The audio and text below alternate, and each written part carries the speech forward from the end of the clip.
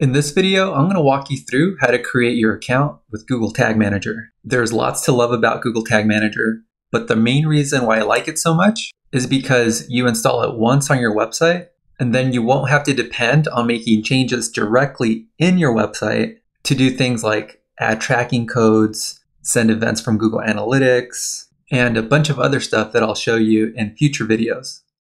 To get started, you'll need a Google account.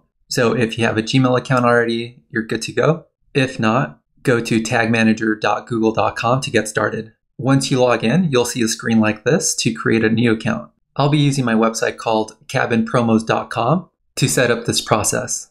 All right, let's get started. Let's create a new account here. I'll enter the name of my website. Website name will be cabinpromos.com. This is going to be a web platform. In another video, I'll show you how to set it up for AMP. Once we build out landing pages, let's hit create, read the terms of service, and if you're okay with it, click on yes. You'll be prompted with this install Google Tag Manager code, but keep in mind you can install it in a couple of different ways. The easiest way is to use an add-on or a plugin, and this will depend on however your website is built. For example, if your website is built on WordPress, you'll use plugins, and you won't really have to go through this process. Or if you don't have add-ons or plugins, then you'll have to manually install this code. Don't worry, I'll show you both ways to do it.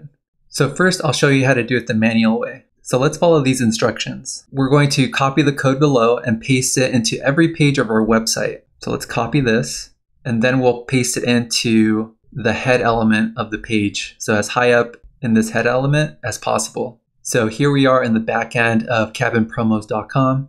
Again, you might be using something like Wix, WordPress, Drupal, Squarespace, but the concepts are still the same. To manually insert that code, we'll want to access the head element of your website. It'll be something like inject custom code. So here's the head section, and we'll paste that code in this section here. And you'll want to make sure that this code is fired on all pages. And here we have a prompt to show us that it's going to be injected to all pages. Now let's go back and get the rest of the code. So the next step says, additionally, paste this code immediately after the opening body tag. So let's copy this. And down here, we can see the start of the body and the end of the body. So we want to post this immediately after the opening body tag, which is right here. Let's click on save, and we're good to go.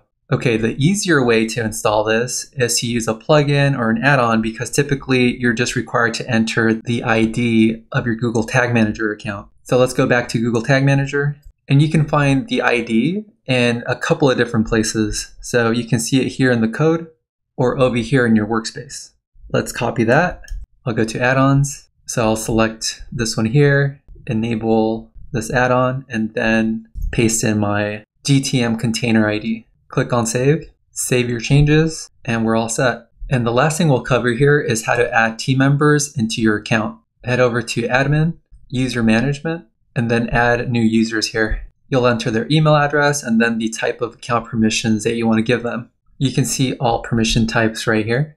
Send over your invite and you're good to go. In the next video, I'll show you how to create a Google Analytics account and then walk you through the process of installing that tracking code with Google Tag Manager.